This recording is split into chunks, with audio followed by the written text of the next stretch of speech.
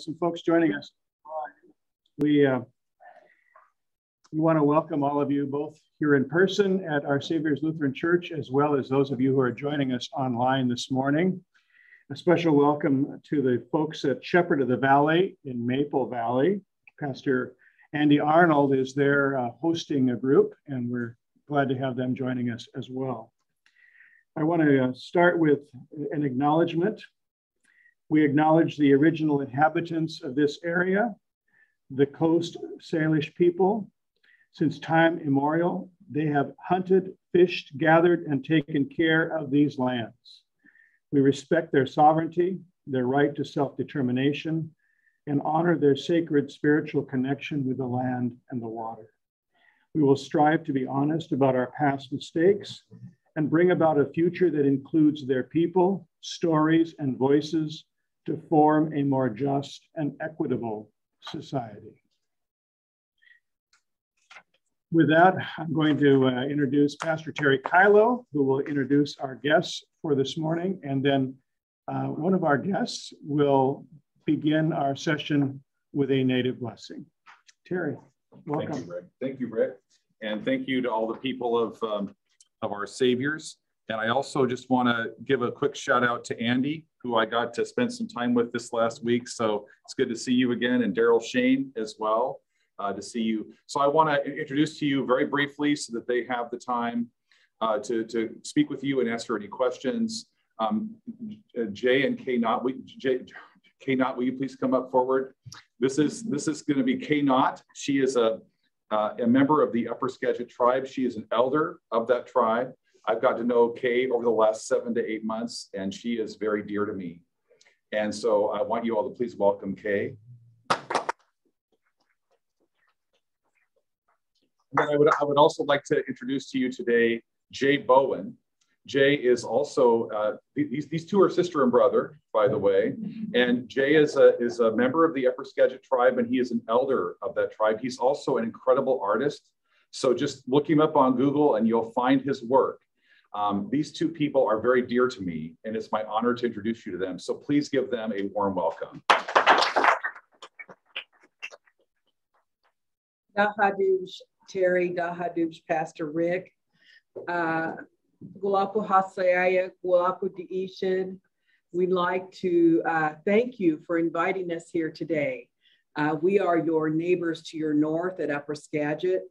We are the people of the river. Anybody know Skagit people?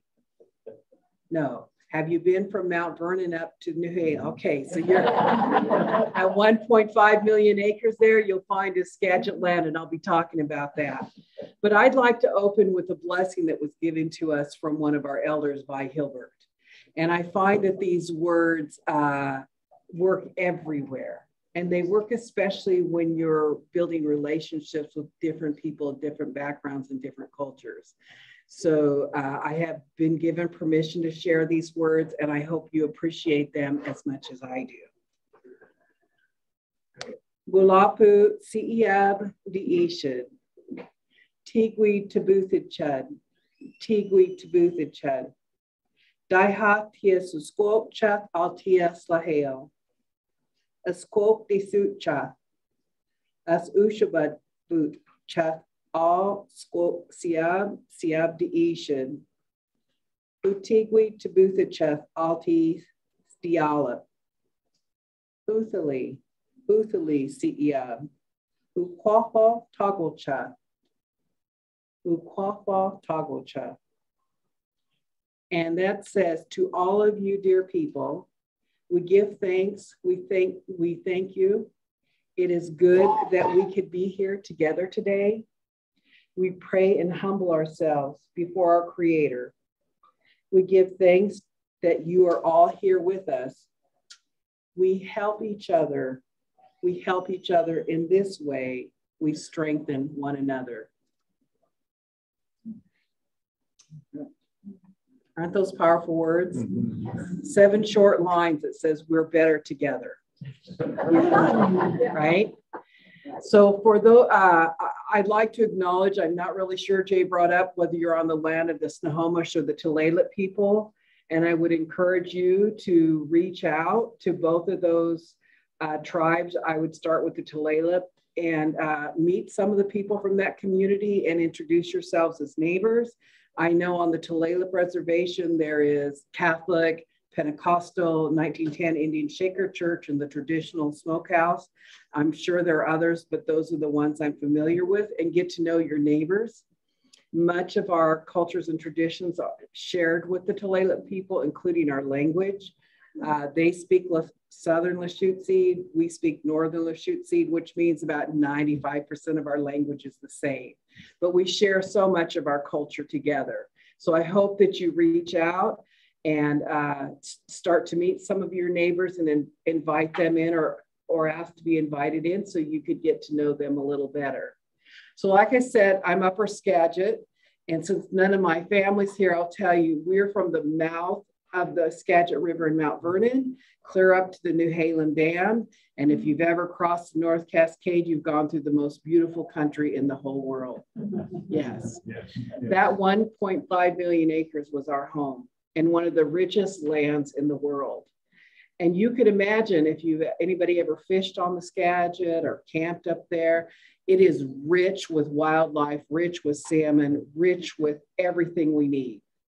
So I wear my cedar hat today because the cedars up there, one of the most important things we have.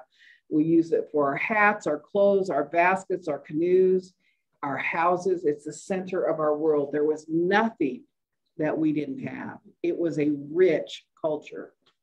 But in the mid-1800s, when the treaty was signed, the Upper Skagit people were no longer recognized. We didn't exist anymore. We were Skagit people without any identity. And so that 1.5 million acres was not attached to us. It took till the 70s before a group of our elders worked very hard to get our land recognition and get us paid for that land.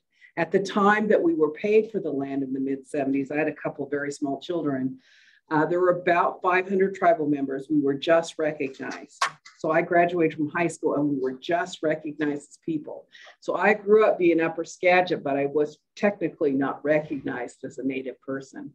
And each of those 500 people or people who had ancestry to Skagit got about $400 for the land, that land. Part of the problem with that when we were no longer recognized and didn't have a land base is that our Skagit people, some stayed upriver, some stayed in Cedar Woolley, and a few stayed in Mount Vernon, but most of our people were relocated to cities where they could find jobs. They were in Puyallup and Seattle and other reservations. And if you could imagine if all of a sudden I took your community and spread you all over, you would lose contact with each other. You would lose relationship. Your families might not marry each other, and the culture breaks down. So in 1975, when we were recognized again, right after that, I had the fortune of starting to work from the tribe. I just graduated from high school and we had this little tiny office. I mean, it was a little tiny part of a house, but I got to start watching our people come home. And the first thing that we do, and I didn't do properly, is introduce myself. So I'll apologize. Squaha Sitsta, Skagit Chud, Yakima, Snoqualmie, from the Martin Moses Jones Washington family. So the very first thing we have to do is know who our family is. And as we came back, people are getting to meet their families for the first time. And in fact, I'm still teaching young people. They'll say something, I'll say, you're my relation. We're related to the Moses family. They don't know because they're now still coming back. So it is breaking up our community was broke up our culture and our traditions. So they're coming back, but I'm going to go back a little bit because what I talk about is what broke up our traditions more, which is the boarding schools. And my grandmother and her sister went to Tulalip boarding school, and they didn't speak English. They went from speaking Lushootseed, and like most children in our culture, they were with their grandparents almost all the time. Grandparents here? Spend a lot of time with your grandkids? If you know anything, your grandkids are your heart. They are your very soul. And if you could imagine, you spend a lot of time with them, you're their teachers, you're probably more patient at this time of your life. And your grandchildren now go from your love and guidance to a boarding school. And they're not allowed to speak their language. They're only allowed to speak English. And they're not allowed to wear traditional clothes or eat traditional food. Their hair is cut off and everything about them is changed to enculturate. And it's really quite a shock. And then they go from Tulalip to Chemawa. Does anybody know where Chemawa is? Chemawa is in Salem, Oregon. So now these children are moved from Tulalip to Chemawa. And there are kids from Montana, California, Alaska, and there's a lot of intertribal mix. And they're not allowed to speak their language. And they have a very rigid school. The girls half day do domestic, the boys half day do trade stuff, and then they are educated. And their whole mission is to enculturate these kids. And if you talk to people about boarding schools, you might get 100 different people with 100 different experiences of what boarding school was like, whether they were in a religious boarding school or someplace like Chemawa or Tulalip. They may not share really violent or bad experiences, and some may share really horrific experiences. But what they did is they came in and the first thing they did was cut off the girls' hair. If you see, I don't wear my hair cut in honor of my mother. It's not all that stylish, but in honor of what they had to go through. It reminds me every day what they had to go through. So they go to school and they kind of buy into this. I mean, my mom was a good student. She was salutatorian of her class. And most of the kids were diligent in following the education. They went out and got good jobs. My uncle was a painter and my aunt was a nurse, and they did these things, but they were enculturated. They learned to put everything about their traditional culture aside. And by the second generation, when my mom came, they didn't teach her Lashutsi. They didn't speak in front of her the language. And that generation below knew not that they would not learn the traditions, cultures, and teachings of the Skagit people, because it was not going to benefit them, or it might not even be safe for them to do that. If you're caught speaking the language in the boarding schools, you get your mouth washed out with lye soap, you'd be punished. Nothing about culture was accepted. And then one of my elders told me they used to sneak down in the basement, the kids together, and talk together in their language. That's how they would sneak. The other thing that I was told at the boarding school, if you could imagine your grandchildren doing this, the children were often, tuberculosis and pneumonia were really common in the boarding schools. We lost a lot of our children in the boarding school. One of our families said he lost half of his children in the boarding schools. And the kids actually helped take care of each other. So they were de facto nurses, if you could imagine, using your students as helping. So this was just normal for her that she would help take care of another student with tuberculosis or pneumonia. My aunt actually got tuberculosis and lived with that the rest of her life. Her daughter actually died from tuberculosis at 21. It was really common. So they went to boarding school. My mom talked about boarding school for her whole life. My aunt, my grandmother was murdered when my mom was young. So my aunt was our de facto grandmother. And she didn't talk about boarding school, and neither did my mom. But when she did talk about it, she spoke about it in a more affectionate, fun way, some of the fun things they did. And so we even stopped by the Chemawa boarding school when we were going on vacation one time, and she talked to some of the people that she knew at the school. So I didn't have a negative view of her experience of boarding school until she was about 40, about 40. And she started being really angry. And I was confused about why she was so angry about this, right? Why the change in her perception about this boarding school? And then she passed away, and I found her keepsake book. And her keepsake, I open it up, and the first thing I see is a program. You know how you have a school play, the programs? Well, once a year, they got to have Indian Day, and they got to pretend to be whatever Indian they were. Twice a year, they could get letters from their parents on Christmas and their birthday. Twice a year, they could get letters. And then I saw their schedules from morning to night, what they did. And I realized that she woke up to the lie that they were telling her, that as an Indian woman, that she wasn't good enough. Her family wasn't good enough. What they ate wasn't good enough. How they prayed wasn't good enough. And it's like the light went on, and they told her, we had to fix you. We have to enculturate you in a different way. And it was that little memory box of seeing what her life was like in boarding school and waking up one day and realize they had lied to her. They had lied to her every day about who she was as a Native woman. My mom ended up becoming an incredible political activist. In her 40s, she went back to college, got a degree in political science, and became a political activist, speaking not only for Native people, but anybody that didn't have a voice, because she understood what it was like not to have a voice. And so the left, what remains of generations being taken from their family. I will tell you one more story about the boarding school. We had an elder lady. I always ask my elders, did you go to boarding school? And this lady said, no, I didn't go to boarding school. She was the youngest of about 14 children. And by the time the government man, is what they called him, came to get her, the older children were young adults, and they stood in front of her and said, not this one. I left for 2 days and cried. So we interview her again, and then I find out her dad is a Shaker minister. He's a well-respected man. He's well-respected in his community.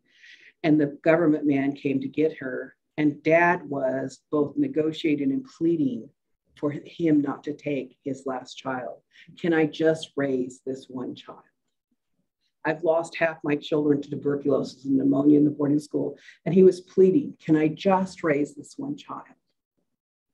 Do you imagine, especially the men, not having the power to protect your children, your women, your babies?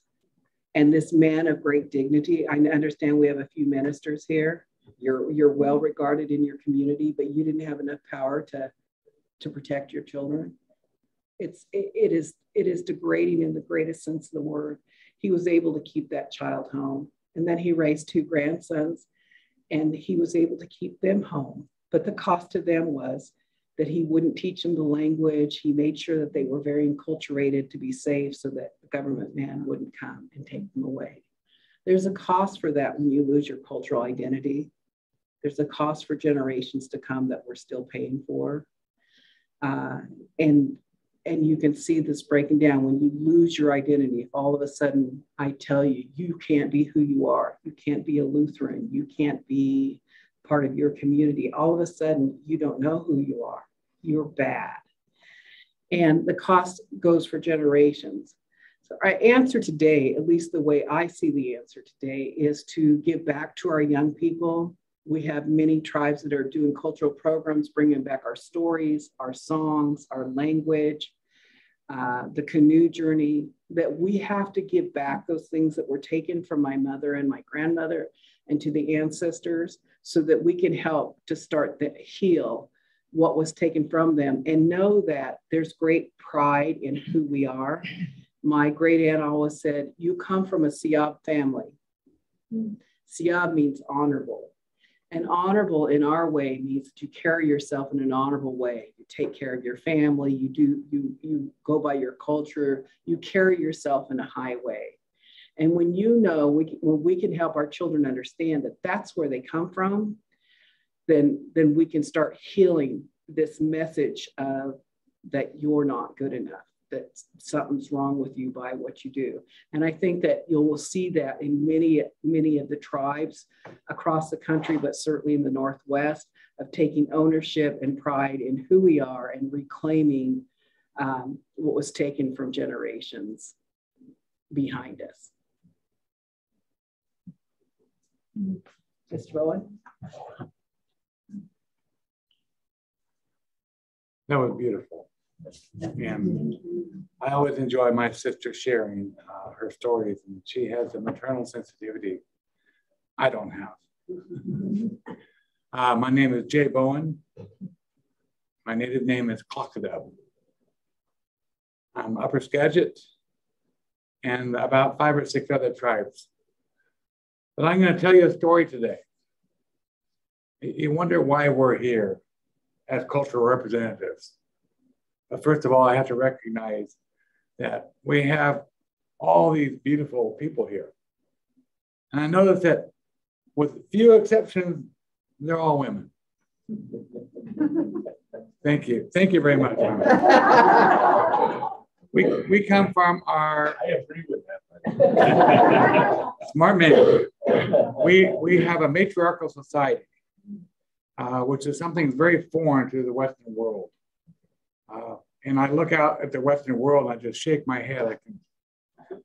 What are you doing? You're missing out. What are you doing?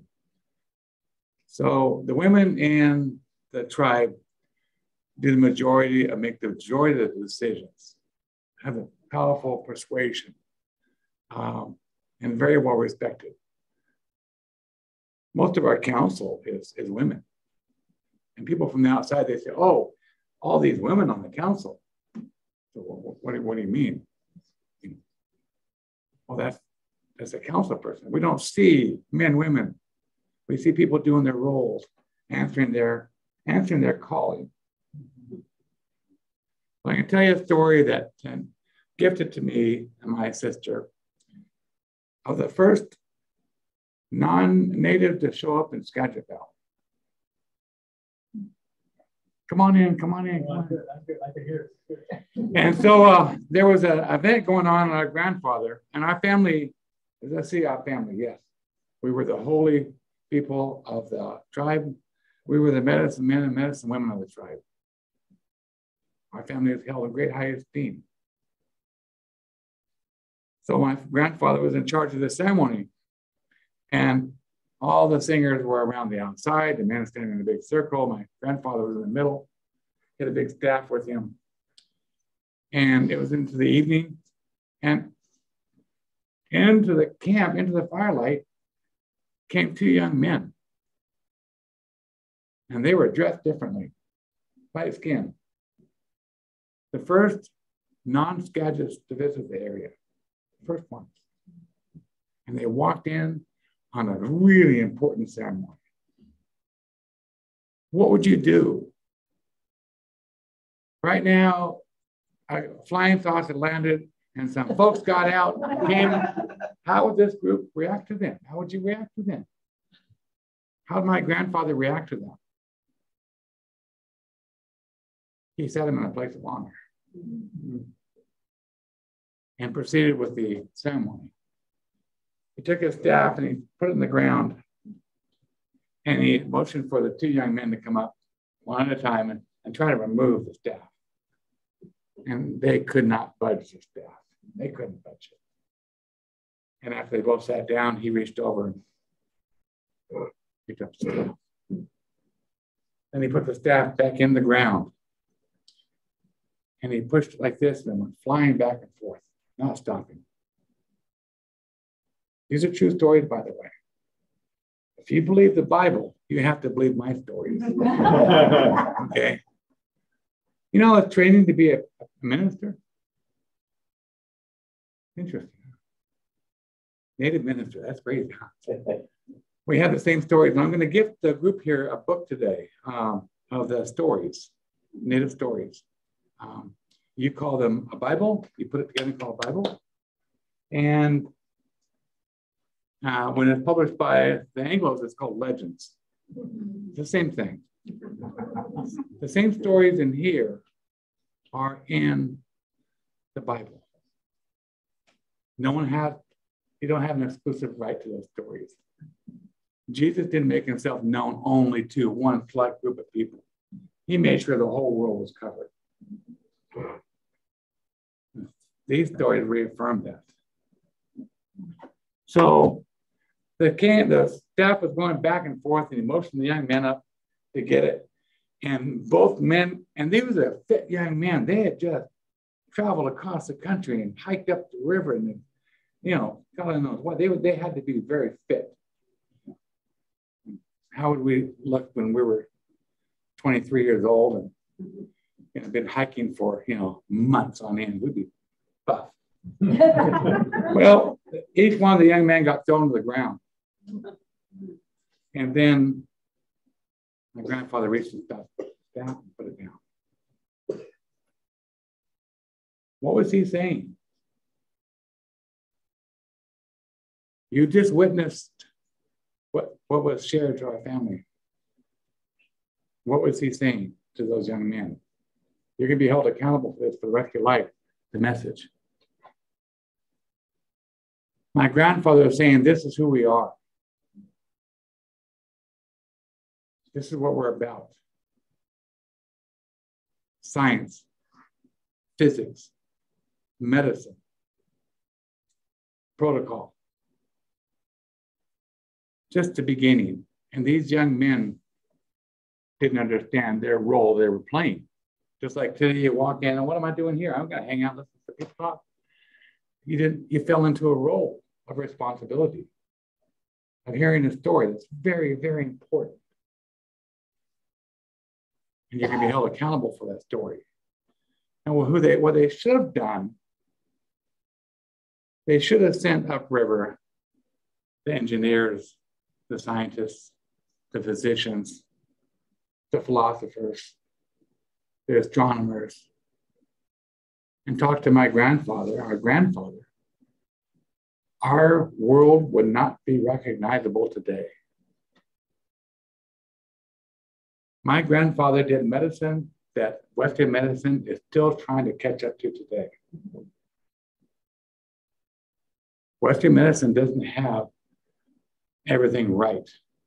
They are learning and they're adding wonderful things to it, And it's a really strong school of education and practice. And I appreciate that. It's one of God's gifts. But they ignored the gifts that were given to my grandfather, my great-grandaunt. And I spoke at Wazoo 2 weeks ago about this. I said, who in here has cured pancreatic cancer? Whole group of physicians. 3 times as many as here right now, 4 times as many. Nobody. Nerve damage, nobody. On and on and on. And they don't know how to reintroduce this information to their cultures.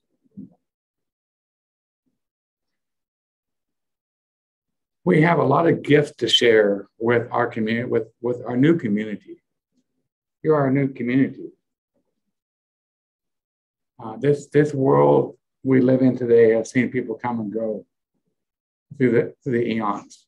The Dene people came right through here, literally right through here, right down the way there, on the way from Alaska to the Four Corners. So we had visitors from all over the South Pacific, Polynesia, China, when they brought here the skills of navigation, reading the stars, sailboats, the sails, outriggers. There's been friendly exchanges of information through the eons. The one thing that I know that I've learned from the Western culture is the ability to excuse yourself from responsibility. Mm-hmm. It's not mine. I've got my grandparents, I had nothing to do with that.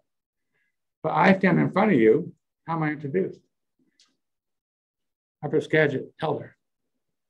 You're going to hold every one of the Indian people you see to the standard I present to you. If I fail, all Indians are bad. If I say something wrong, the guy's a lousy speaker. You can say something individually wrong. That's that one. That's that one. That's that one. That's that one. No. We speak for our people. You hold us accountable to our people. In return, we can do the same for you. So the stories you hear today, there's a responsibility in hearing the story, to sharing that story. Terry asked me, I refer to Terry to my friends. How do I introduce Terry? I introduced him in our culture. Terry, the holy man. There's two of the most highest places you can reach in our culture is a holy man and a healer. They're at par with each other. I've learned how to speak English. Okay. And natives speak English very different, very, very different than on the outside. And there's a lot of problems about that. In business and government and education. People have said, well, don't you feel bad you lost your language? I said, oh, I didn't lose my language. I stole yours. And the truth is, I'm better at it. I'm better at it. I said, yeah. We enjoy inflection. My sister, my family. So when you say my family, what does that mean? I refer to my family going back the last 500 years as my immediate family. When I went to Eastern Washington a couple weeks ago, spoke at Wazoo, 2 elder women come to me, you're my family. 150, 200 years have passed since that connection. When I hugged those women, I held my family. We don't respect distances. We're into subtleties, the nuances of the language. So when I speak to this group, I have to speak in terms I feel you can understand. When I speak to a native group, it's a whole different story. But I've had to learn your language, your rules. I was told at a very young age, oh God, another day. God. So we're told as kids that the grandmas will look at, you just did it. And your granddaughter, they'll look at you and look at you and look at you and look at you and say, I want you to be this. I want you to look at this. They look at your gifts. Grandpa Boom says, a little guy put his hand on my shoulder and says, I want you to go out and learn their language, learn their laws, learn their rules, learn their customs, and come back and help our people. He didn't say get lost in it. Come back. I fight very, very hard for my culture. I fight very hard to respect your culture. We expect the same in return. And now we are forced into a relationship where we are in this room, one family. Our culture has been very good about embracing the new people. My grandfather called them the new people. Very nice choice of words, description. So one way you can describe another culture without being derogative. There's no way to make the new people derogative. And believe me, Kay and I have heard every derogative term for Native Americans. Everyone, by children and adults, in public and in private. We should be very bitter. Kay and I lost an inheritance worth hundreds of millions of dollars. Hundreds of millions.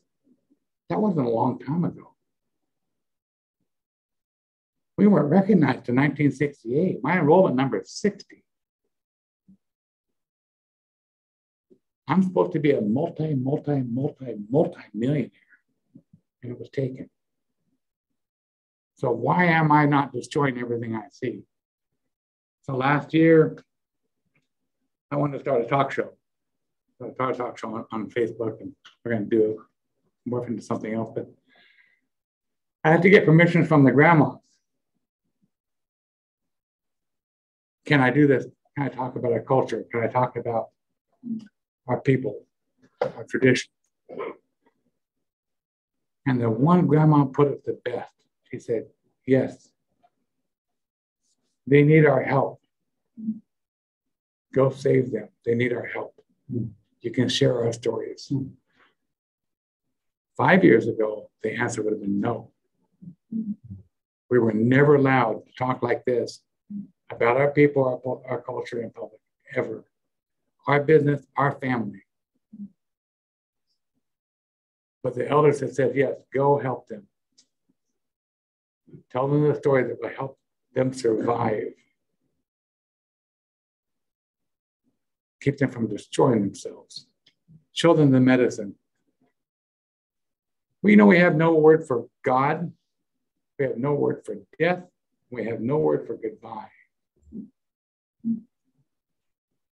The Creator. Going home. Until I see you again. I love our language. Things I can teach you. When you say goodbye, do you mean goodbye?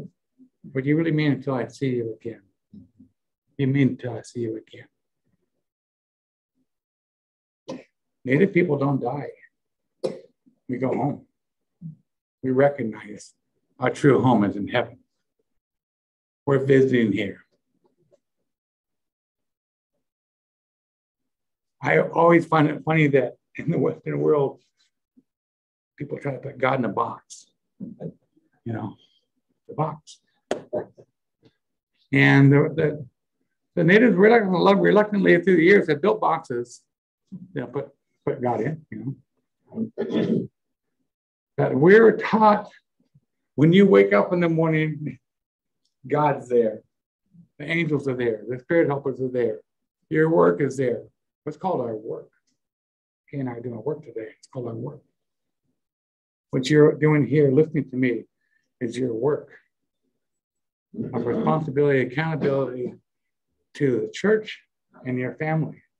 The most important work in the world. There's nothing more important than what we're all experiencing together now.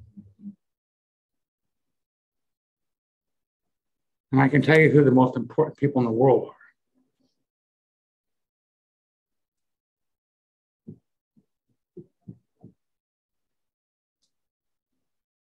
Most important people in the world. You've been given a responsibility to charge them to represent your culture. With all the same pride, the Kay and I represent our culture. So if you want to reach out to the native cultures, say, here's who we are. This is our culture. This is my family. This is my people. We'd like to invite you to dinner. This is what we eat. Come join us. Represent your family. Hold yourselves accountable to the same things you're holding me accountable for, okay, accountable for. I hold Terry to a very high standard. I don't excuse him as being any one particular minister.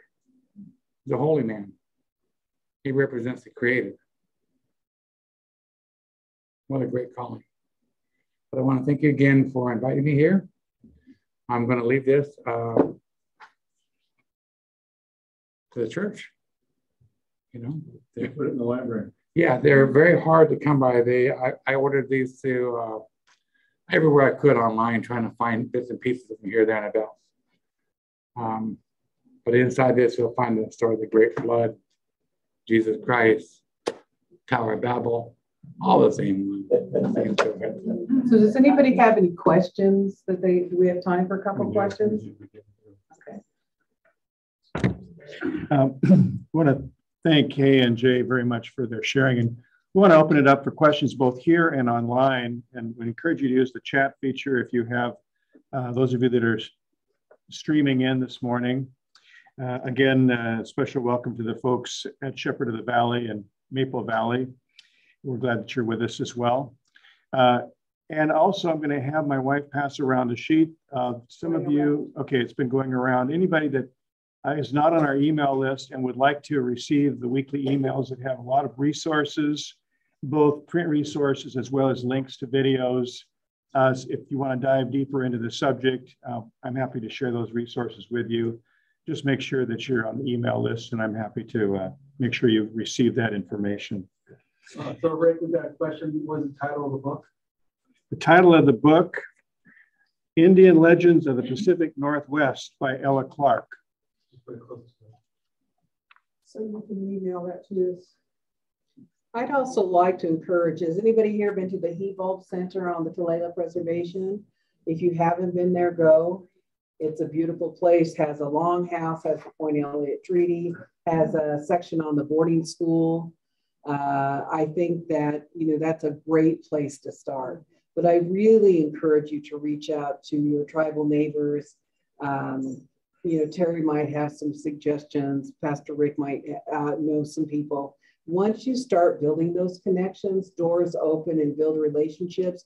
Jay talked about sharing your culture. And I think there is nothing better than the words that Vi said, that we're better. We strengthen each other when we're together. So knowing each other and sharing each other that way is the best thing we can do for each other, especially in these really difficult times where we tend to pull within ourselves and we've lost trust. We only keep in our safe circle. And we find out great stories about great people. And, I imagine if I visited with you, that's exactly what I would hear as well. So the He-Bulb Center would be a great place to start if you haven't been there. No, it's a wonderful cultural center. Beth and I have been there before, if you haven't had a chance. They are so welcoming, and there's a lot of wonderful information. So please take advantage of that. Any other notes in the chat? Questions here? Please, Beth.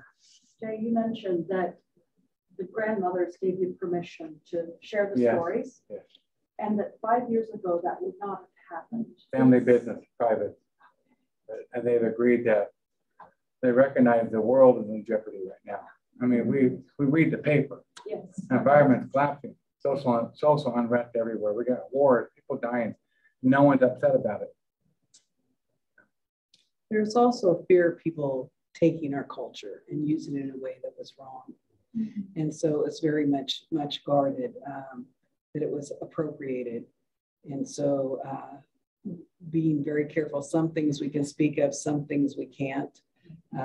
But our culture we can. And Jay spoke about the matriarchal. You ladies would be held in the highest regard for your wisdom and experience. And it does not mean you have more power than the men, but it does mean that you are held in a different regard than we see in dominant society. So yay for the women. Does that fall through most of the tribes in the Northwest? It isn't through all the tribes throughout the United States, but certainly in the Northwest, we're matriarchal. So we're getting ready for a naming ceremony in our family. And it is the eldest woman in the family that assigns the names, not the eldest man. So that's part of the matriarchal. There are things that the women do. The men have their own roles that are really important and held in high regard. There's definitely different roles, but it is the equality of our men and women that really, I think, is such a great example for the world. Does everyone know that the United States Constitution came from the Air Force? Common knowledge. So a group from Philadelphia took off to go hang out with the Air Force, and they want to observe their form of government. Franklin and all the rest of the crew was all there, and they took notes. And they adopted the Iroquois way of life as a constitution for the United States of America. They changed a couple things though. The Iroquois were maternal, patriarchal. And that translated, they scratched that right out. Women made primary decisions, They truly treated everyone as equal. I can share a story about that. I was very young. I was working for the tribe, and this elderly couple came into the tribal office. They're no bigger than this. They're tiny little people. And at the time, we had only been recognized for a couple of years. So they come in and they sit down, and they're in front of my desk, and the BIA came. And the BIA came to offer them a new home because they had determined that they were in a substandard home, right? So I listened to this presentation by the BIA, and they're proud. They're proud that they're offering this elderly couple this home. So they're talking only to the gentleman, the elder gentleman, and they're all excited. And they finish their presentation, and he leans over to his wife and he says something, and she responds, and he looks back and says, "No, thank you." It was clear to me that while they only spoke to him and they recognized him as the authority in this couple, that he turned to her and she had the complete power of that answer. It was one of the most powerful things that I saw as a young woman, and that relationship of a very elderly couple, that in a few short words, it was clear that he gave her all of that authority, even though it looked like he had that power. So today we've all lived out my grandfather's story that shared with us. And I'm very shocked that there's not more questions. You could ask us questions about science, religion, Jesus. Why are you not asking those questions? I really like to know why. Did we have Jesus? We have the Holy Spirit. We have a creation story. We have science. We have medicine. We have engineers, astronomers.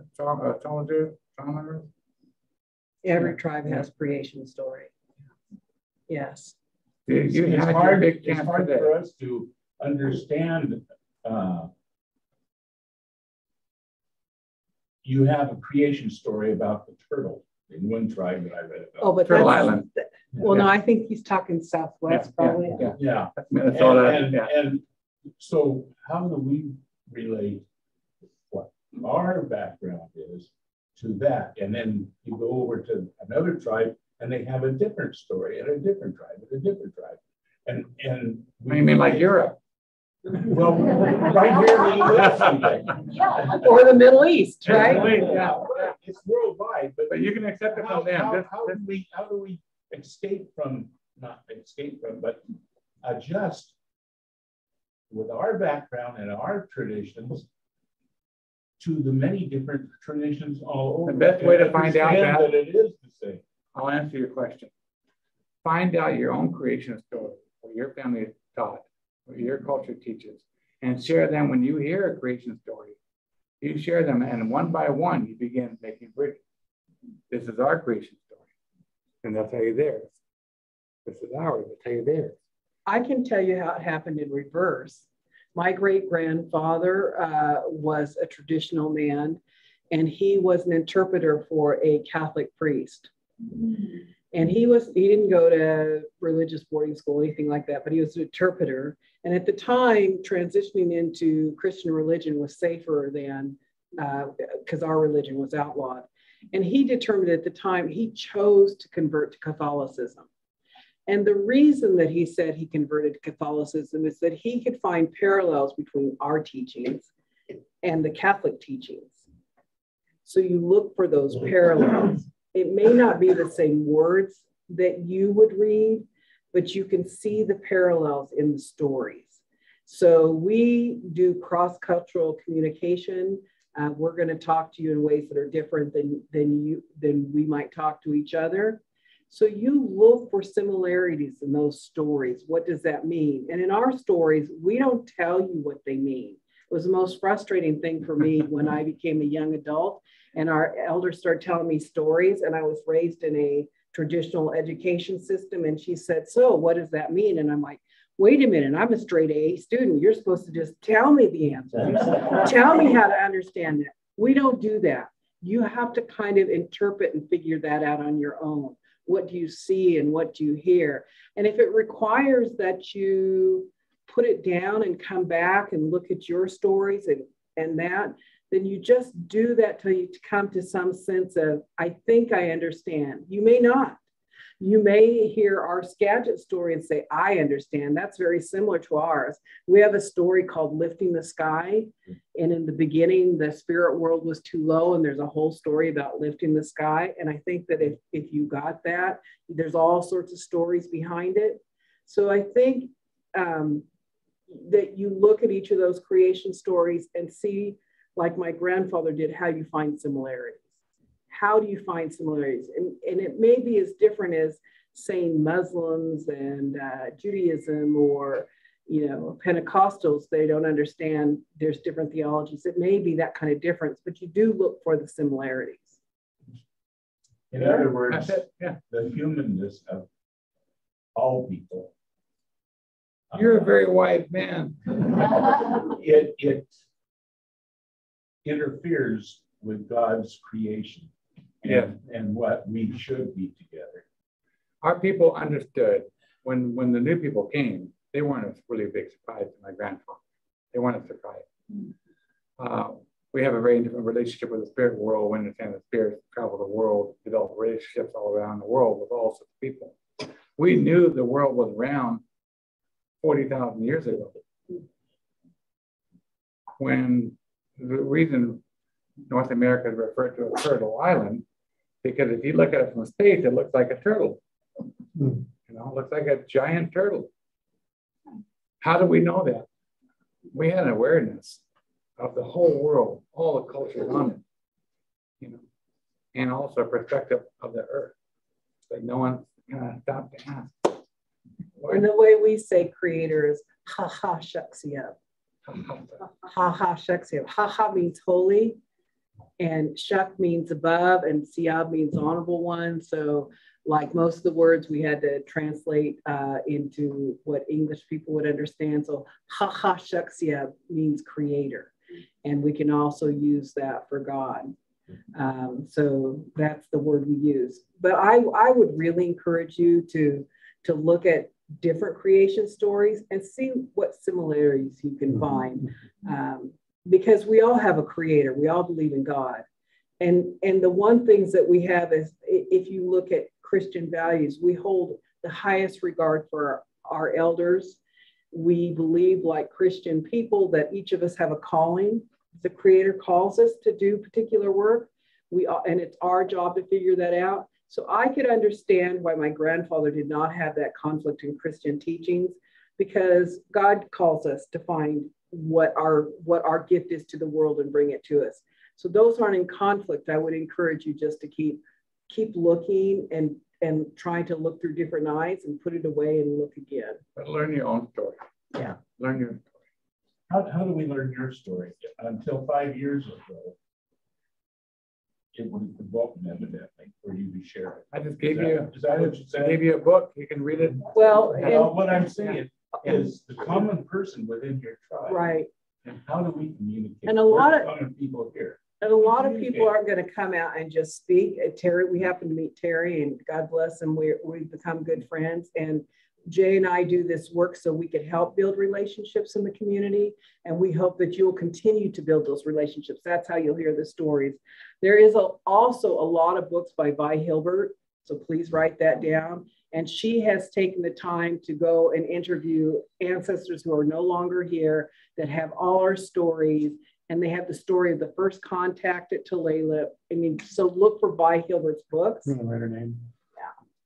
Yeah. And you will learn so much about not only the Skagit people, but she worked with tribal people all up and down the Northwest. She was responsible for working with a linguist that made our Lashutsi dictionary. She endlessly gave the rest of her adult life to going and recording elders that were first speakers in the language and recording their stories. And so find her books, and you can also find her stories on CD.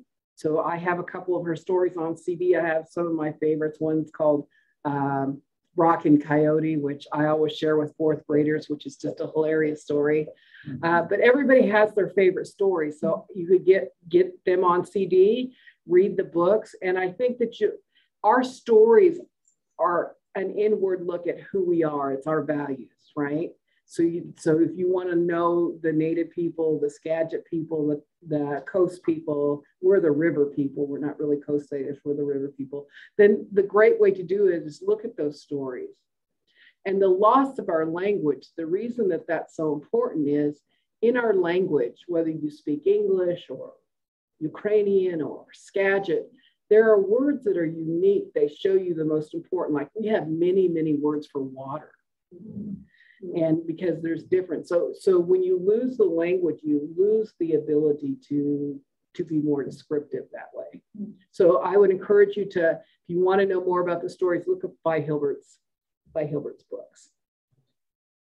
We had a couple of comments from the chat.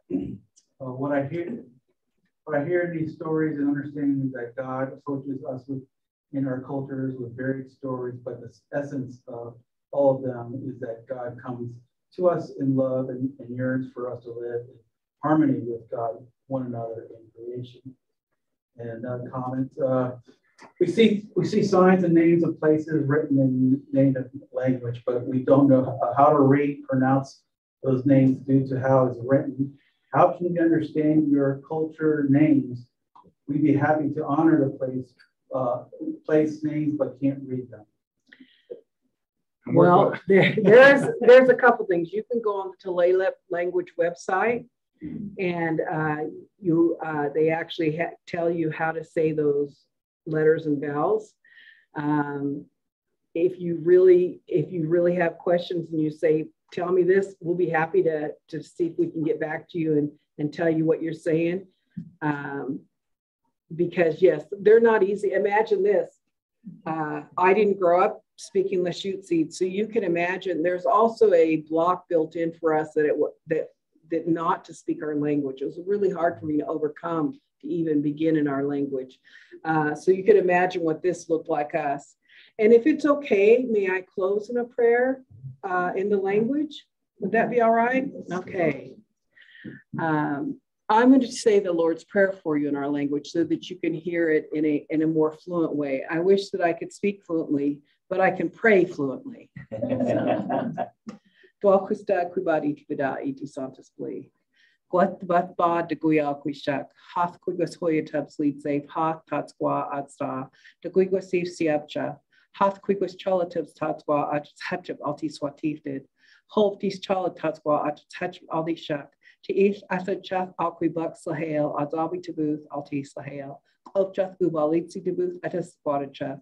Hold delete alti tabu at the squatter soliba. Hofjath utalala tabuth togas baksa quatacha. Ocha alil tabu to aquibuk sa thomasista. Dorquista cubati tiba iti santas flee. Amen. So if you think that you may have a little hard time interpreting, it took me, I couldn't even tell you how long it took me to learn just some of our prayers. And it's some hard work. Our young people are becoming very fluent again. And I don't know that in Skagit we have any more first speakers. So it's even more difficult. But Bai has recorded all those people. There's language classes. And if you think you could do that, I'd be happy to happy to help you out. Let's again thank Kay and Jay for being with us today.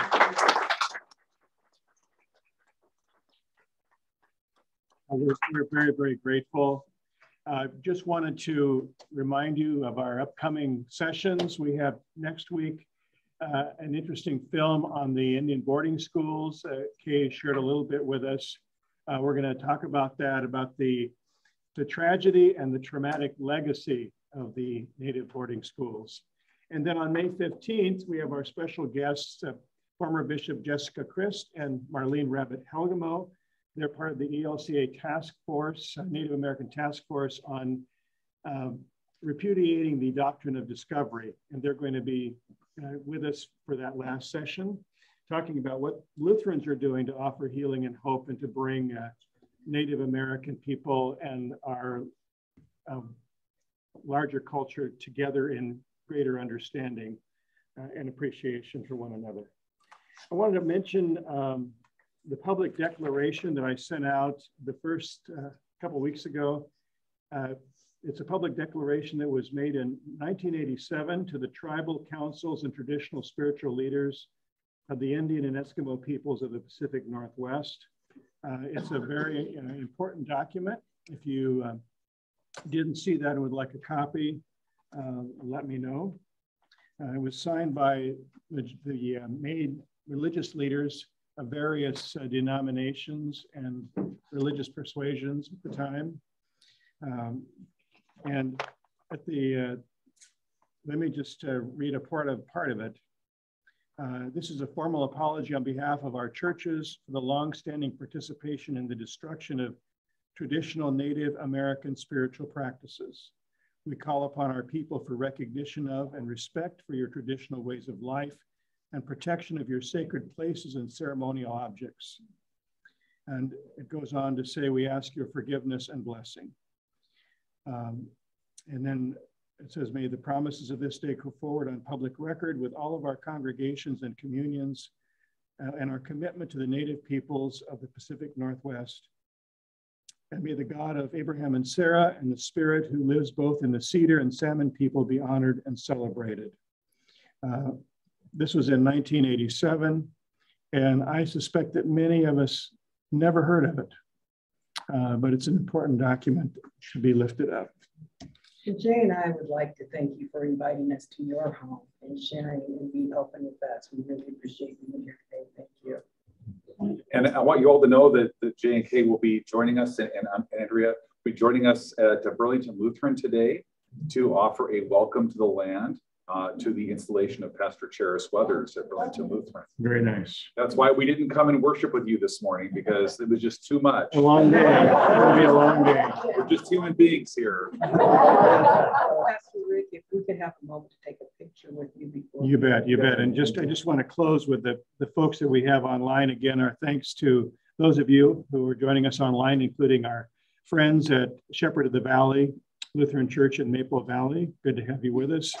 And all of you online, thank you for being part of today. And we hope to have you join us again next week. Also, if you want to check out the Our Saviors YouTube channel, these sessions are being recorded and you can check them out or share them with your friends. Again, blessings to you for this coming week, and we hope to see you next Sunday. Blessings. You You get us on it? I got to